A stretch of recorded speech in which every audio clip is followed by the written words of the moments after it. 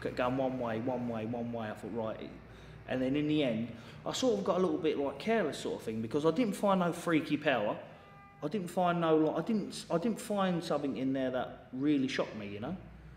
I kept going one way, one way, one way. I thought, right. And then in the end, I sort of got a little bit like careless sort of thing, because I didn't find no freaky power. I didn't find no, like, I didn't find something in there that really shocked me, you know. What's good, family? So mash the like button, subscribe, and lick off the bell. So we just heard there from your mans, down bad Billy down bad, Billy the bottom, Saunders. Ah, you know what? We've spent how many months? He got turned out on international TV. He got Brokeback Mountain 2'd. Yeah, he got Shawshank Redemption prison shower scened on May 10th, 2021. It's now September the 17th. So what? Yeah, 4 months. 4.5 months. This goofy was away for. And I gotta tell you, in them 4 months, most of us, man, spent a lot of time saying, oh, when's Billy Ho gonna come back? We want Billy back. Rah, rah, rah, rah. But then, now he's back, and I've heard the shockerness that this 40-minute interview was. I wish he stayed away, honestly. Now, for me, people who follow the channel, you'll know that I've felt a lot of frustration recently. You got Tommy Fury knocking about. You got Tyson Fury knocking about. John Fury, another of them. All these muppets. None of them fighting. All of them talking. The last thing I needed, and it makes kind of sense to be fair, that Billy would come back right now. Because that's how life always works. Whenever you're, you know what I'm saying? It always piles on. Now he's back. And you know what? Again, I knew, hand on my heart, I knew this was going to happen, but I did have a bit of hope inside me that maybe he's gone away and maybe he's taking his time up to really reflect. Maybe he's had one of them, what's one of them ones? You know, maybe he's had one of them near-death experiences. Yeah? Billy, he survived his Me Too. You understand? He survived his Me Too and surviving Canelo Alvarez. Billy Ho just finished doing a documentary series called Surviving Canelo Alvarez, and talking about basically I'll just give you man a quick. I might do a video on this in its own right, but just give you man a drop on this before we carry on. Yeah, I've heard today from one of my Netflix executive dons that Billy Ho just finished, or sorry, maybe just finished signing the contract for his Surviving Canelo Alvarez documentary series, and basically it's just going to chronicle the abuse he took in the ring. So that's what it is. But make sure, obviously, you kids can't watch it. It's 18, because he goes into quite a lot of detail about what Canelo did to his ring and all this kind of stuff. So yeah, let's give you man a drop anyway. But listen, let's carry on. Like I was saying, I had a bit of hope. 4 months away, 4 months of radio silence. Maybe he'd had, well, tail eye. I'm saying maybe he had a near-death experience. We know he had a near-death experience. But nonetheless, I guess what I'm talking about, maybe after his near-death experience, maybe he had some sort of epiphany. And then he was coming out of that for 4 months. And maybe he was going to come back and be like, you know what, guys, truth is, I've been watching the YB's videos. And he's right. I got turned out. I talked all this rubbish for X amount of months, or for my whole career. I talked all this rubbish. I trolled other fighters. I swanned around like I was a real bare-knuckle hard ass. And truth is, I got hit once and didn't want no more. I got hit once and I saw my whole life flash before me. And I realised I don't want none of this. So I went back to my corner. I pulled Ben into me and I begged him ear to ear to drag me out because I was down bad. That's the truth. And I know I'm going to get trolled. I know I'm going to get BULLY'd for this. I know I'm going to get trolled for this, but I've just got to speak my truth right now. Because I've got a Netflix documentary coming out, and that's going to talk about the abuse I suffered. Yeah, that's going to basically chronicle my whole Me Too story. That's what he could have done. Oh, no, not Billy Ho. In true Billy Ho fashion. And you know what? I can't even blame Billy Ho at this point. And the more time goes on, the more I hear people like John Scary, Tyson Scary, and Tommy Scary, all the Scary family, the more I hear these people carry on, the more I've started to realise the real problem. Because yes, of course they are a problem, but the real problem, you know, is the media. That's the bottom line here, people. Because in every instance, never once does a media dude step up and call them out. Never once. Never once. In fact, they actually kind of put their hand into the middle and just start stroking something. That's what they do. Close their eyes, put their hand in the middle, and just start stroking. If in doubt, just stroke. I'm pretty sure. I've got one of my IFL TV dons, and they said they've been given a script. IFL TV and all them boxing establishment dons have been told, listen, if in doubt, close your eyes and just start stroking the person you're interviewing off. YB, you're lying. YB, you made it up. YB, what are you talking about? IFL TV interviewers don't stroke off the fighters they're interviewing. Oops.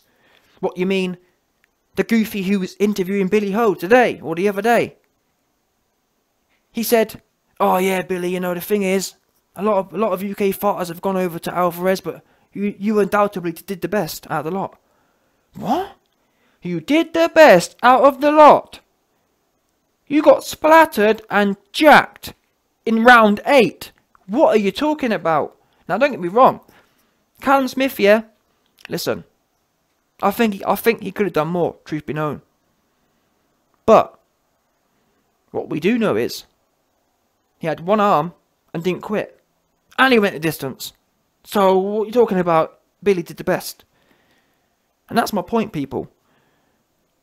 We can hold Billy accountable. But these guys, they actually add to it. It's one thing, yeah? And even this, in my opinion, isn't acceptable.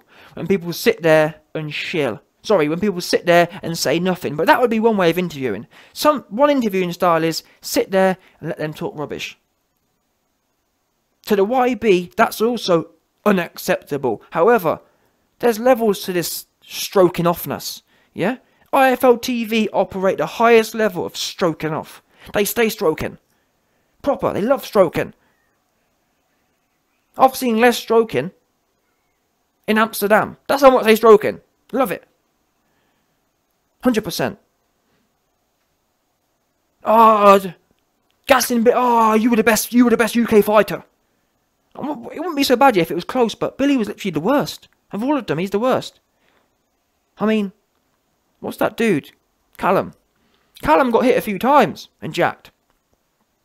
And got back up. Billy didn't even get put down, but still jacked. Do you understand? Billy didn't even get put down and found a way out ASAP. And an interviewer, rather than just sitting there, I'm not being funny here, it's not like Billy Ho wasn't already talking mad rubbish. It's not like the interviewer's thinking, well, we're having a bit of a boring interview here, let me gas Billy up a bit. Billy was already having a whale of a time gassing the place up. The last thing the interview needed was more gas. Oh, well, Billy, the thing is, you was the #1 UK fighter ever to fight Alvarez, so you got to hang your head high. You've got to hang your head high for jacking. But like I said, this is the state of the media today. The strokia. That's what we're going to call it from now. It's not called the media. It's called the strokia. Because they say stroking. They ain't media. Media implies a two-way kind of thing. Sent two-way. This way, what these guys do is one way.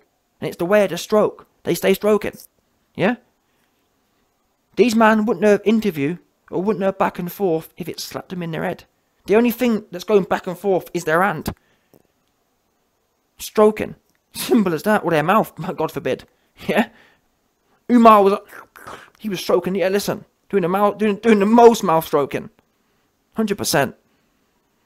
Anyway, let's get to the video because I've been gassing the place up for God knows how many minutes already. So, you've seen the title of this video. Billy Ho claims he didn't feel anything special. Billy Ho claims he didn't feel anything special. Wow. And again, I'm glad I spent 10 minutes pre-logging this because it's relevant. YB, how's your pre-log about stroking people off relevant? What do we know? Billy Ho has just sat there in a fight when he got hit once clean and jumped out. And he's had the audacity to say, I didn't feel anything strong. I didn't feel anything to write home about. But you didn't make it to the end of the fight, Billy. And you found a way out in the 8th round. I don't know about you, man, yeah, but if I'm in a fight and I'm not troubled by anything, I'm making it to the end of the fight. Jacking and quitting in round 8 is the definition of having trouble. It's the definition of, damn, I didn't expect this. Damn, he powerful. Damn, I don't want no more of that. Like I said, interviewers have a job. Or sorry, Billy has a job. His job is to maintain his brand. He believes in order to maintain his brand, he must keep lying and keep the charade going. That said, interviewers are supposed to be independent. You're supposed to call him out. Billy, you've just said that you didn't feel anything powerful, so why did the fight stop? And I get it. People say things like, well, YB, you ain't going to get another interview, but there's a way of going about things. I'm not saying you need to go as deep as me and say, listen, Billy, Alvarez turned you out on international TV. What are you talking about? There weren't no power. But you can do things a smart way, like, okay, Billy, that's interesting. You said that he's not got much power. So, in round 9, why didn't you go back in there for some more no power? Innit? In round 9, what was stopping you jumping back in there to fight some more of the dude with no power? Because what we know is, when you was in there with Andy Lee and a bunch of dudes who we know have no power, you was there for it. Willie Monroe, Bummy Monroe. What we know is, when Billy Ho Saunders is in there with certified dudes with no power, Billy was there for it. Isn't that interesting? Billy had no problem finishing them fights, fighting slappers. The minute he's in there with someone who digs, he don't want no more. Oh, but don't tell me, Umar. That's a coincidence, right? That's just whatever. What Billy says is true, and it's because I don't know what his excuse was for not making it. Oh, that was it. He got injured, and it's one of them ones. He couldn't help it. It's your injury. No, you didn't get injured. You got bruised, and you didn't want no more. That's it. Your eye wasn't closed. You got a little bruise, and you jumped out. And the worst thing is about this whole thing, people, by the way, Chris Eubank publicly now has aired out Billy Ho about his eye injury. And guess what? Guess what didn't happen? In fact, I'm going to do a video on that. But just quickly, guess what didn't happen? Billy Ho didn't come back and say, Chris, you're wrong. Chris, how dare you slander my name?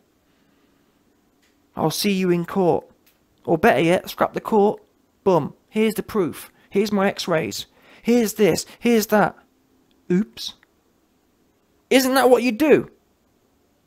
If your character was brought into question, that is what you'd do if it was genuine. But he ain't got no x-rays. Because all he had was a bruise. Oops. So that in itself is the ultimate proof.